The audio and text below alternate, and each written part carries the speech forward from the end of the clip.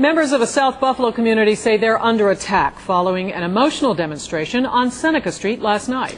Protesters gathered there to speak out against what they are calling racist activity in that neighborhood, but the people who live there say they're offended by all of this. 7 News reporter John Borsa is on the story. Well, tonight, members of the Seneca Babcock neighborhood continue to deal with allegations of racism following the weekend beating of an African-American man there.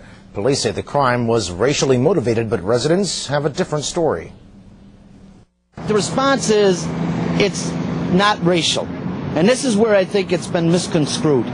Members of the Seneca Babcock community reject claims that their neighborhood is racist.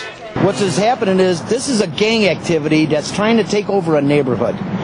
They're coming here, they're pointing guns at white kids, African Americans, trying to get the blacks against the white.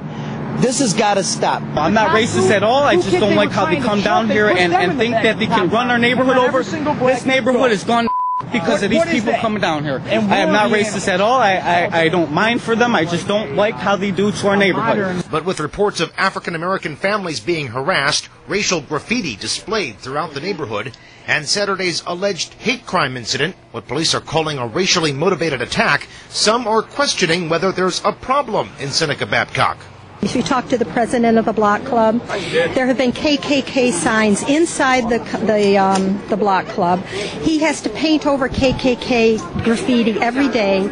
But you can't chastise a whole neighborhood for a few bad apples. On Monday night, a group of demonstrators came to the area to protest Saturday's incident, but instead of uniting the neighborhood, residents were offended. To them, we're the enemy. The signs are wrong. There's no racism here. I'm not KKK. No one here is KKK. I'm an Irish Catholic. They hate me just as much as they do blacks.